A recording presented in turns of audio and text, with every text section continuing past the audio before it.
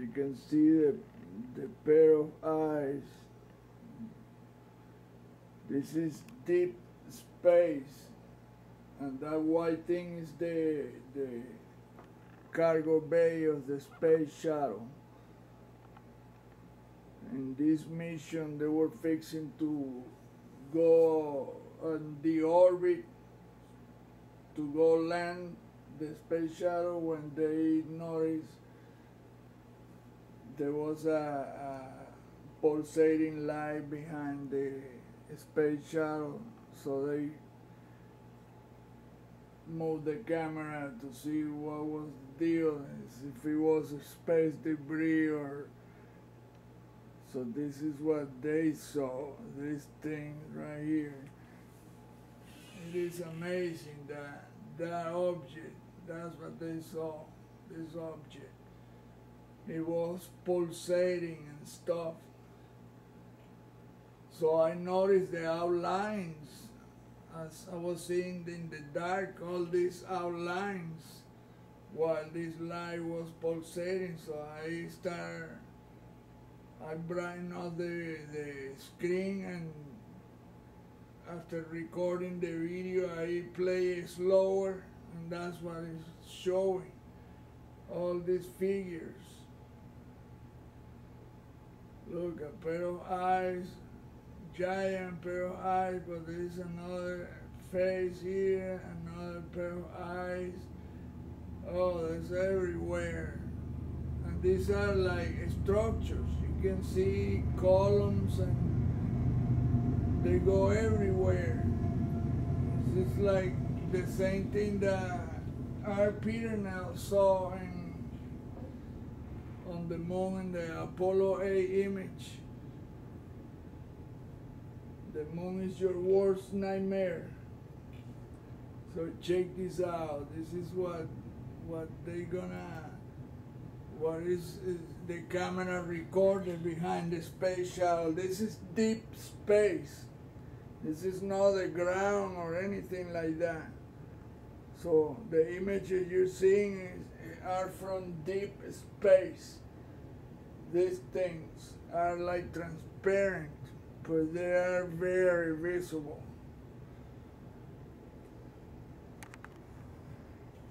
I mean, you have to be blind not to see these things.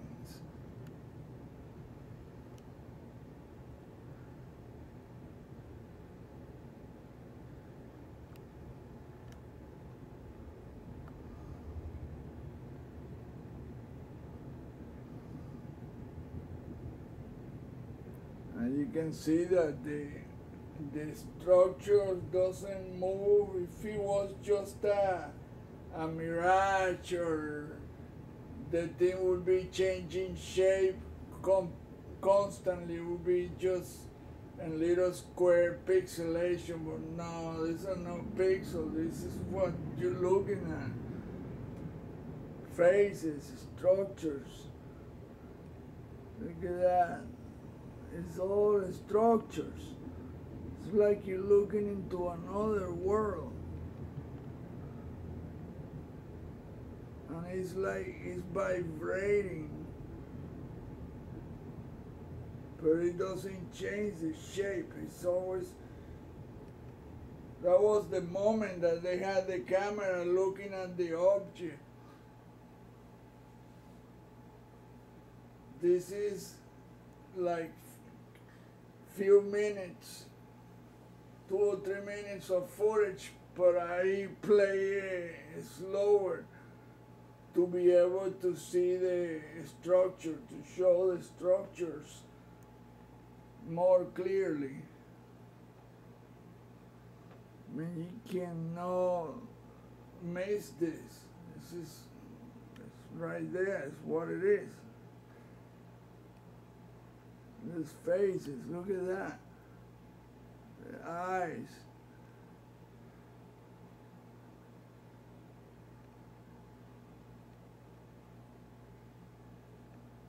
It's the same thing we see on every planet and moon, but this is in space.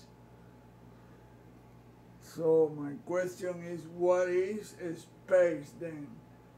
Look at that dinosaur-looking thing right there, this reptile-looking, and it changed expression. It's like it's a living thing. That's the part that is hard to swallow, to understand. Well, what the hell is this? Look at the eyes. I mean, this is a very hard thing to think about. And then they show, this is from the program NASA Unexplained Files. And they show the STS-75, that mission where the tether broke off, the tether incident. And now I know that it was one of those UFO that broke off the cable that was holding the satellite to the shadow, because the object just passed 1 second before the cable snapped, and then it came back down to check. For some reason it just came back down, the same object, a small disc.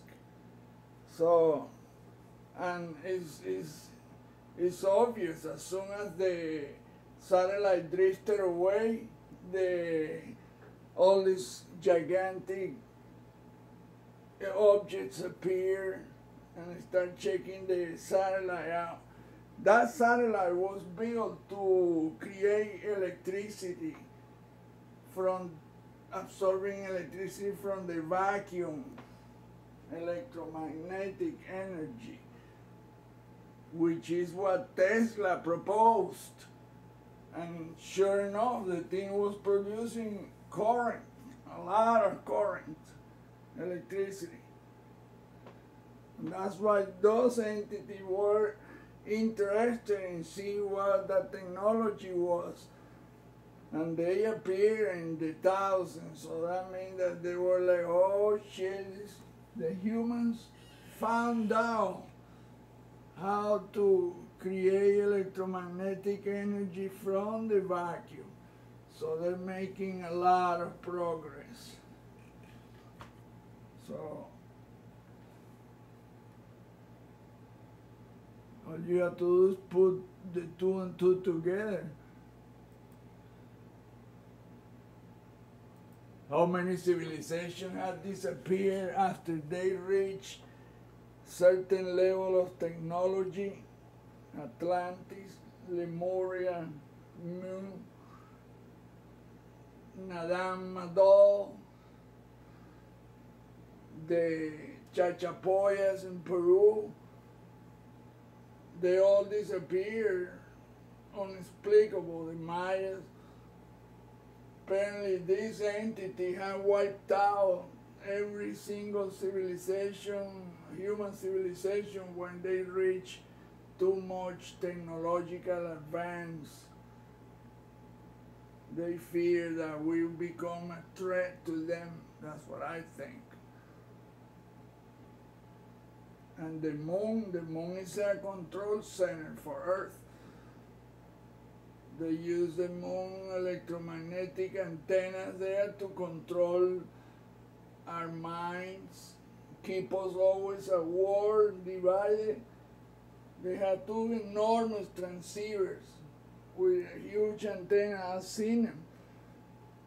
The antenna has like snake heads or reptile heads on the tip in 2 bright places on the moon. Why the moon always face Earth the same size where those antennas are? And that's the real deal. That's what it is. These entities, the Gnostics call them archons. They say there were some kind of dark reptilian entities that live in a realm that was right next to ours. Look at that eye. That enormous eyes. Look at that. And then look at the other face right there, or faces. It's just a constant vibrational deal.